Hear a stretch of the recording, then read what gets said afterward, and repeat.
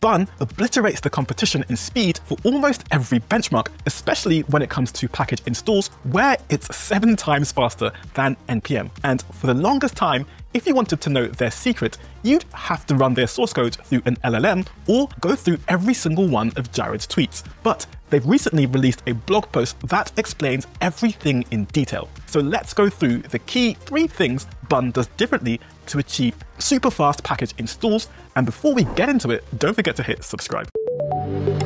Typically, when you install a package, a lot of things take place under the hood, like reading manifest and lock files to figure out the exact version of that package to install, downloading and extracting the compressed tarball from the package registry, writing these files to the system, and a few other steps that aren't shown in this diagram. Bun improves on all of these processes compared to other package managers using some clever techniques, and we'll go through each step in detail, starting with writing files to the system, which involves a lot of system calls, meaning the CPU needs to switch between user and kernel mode, which can temporarily stop programs from running. A typical switch can take a fraction of a millisecond depending on the CPU, which doesn't seem like a lot, but considering installing packages can use hundreds of thousands of system calls, that's a lot of CPU cycles lost to just switching modes. And packages like NPM, PNPM, and Yarn make this process a lot worse since they're written in Node.js, which uses a library called libuv for asynchronous operations, which adds extra overhead like string conversion and using the JavaScript event loop just to read a file. But because Bun is written in Zig, which compiles to native code with direct system call access, it can read more files per second than Node and uses much less system calls to install a package. This also means that Bun is able to read the local manifest and lock files a lot faster. But there are other optimizations it makes to further speed up this process. Since other package managers store lock files in JSON or YAML, and JSON parsers allocate memory for every object,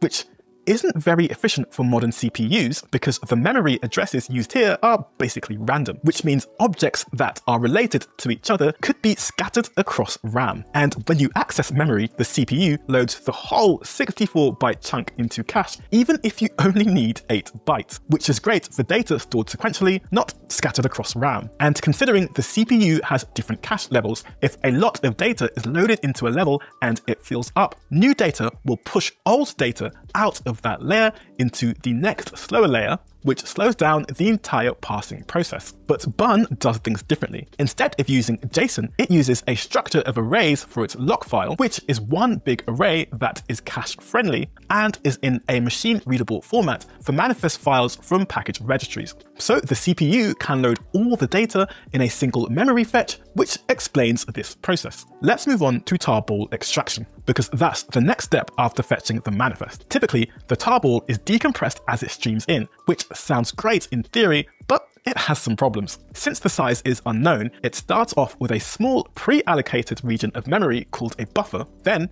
if more memory is needed, the already extracted data is moved to a new, bigger buffer, and extraction continues. This repeats until the whole file is extracted. So for a 1 megabyte package, 960 kilobytes of data is copied unnecessarily, which repeats memory allocation, adds extra system calls, basically all the inefficiencies that were mentioned earlier. But Bun avoids that in a pretty weird way by downloading the compressed tarball into memory before decompressing, which isn't great for large packages like TypeScript, but for most packages under 1 megabyte, this eliminates a lot of copying. Once Bun has downloaded the tarball, it reads the last 4 bytes, which contain the uncompressed file size. Then it can pre-allocate memory to eliminate resizing. Bun also uses a much faster library for decompression than the standard library used by most package managers. Anyway, that is a very quick overview on why installing packages with Bun is so fast. And I didn't even go through async DNS resolution or multi-core parallelism that fully utilizes every CPU core to maximize parallelism for heavy parts of the installation process instead of using a single core. I highly recommend checking out the full blog post for more details. But what do you think?